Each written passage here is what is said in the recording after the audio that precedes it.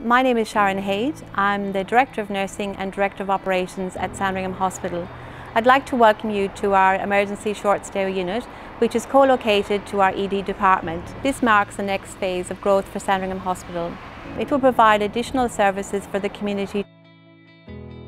It's a fantastic environment for our community to come into. It's light and bright and it's an innovative unit.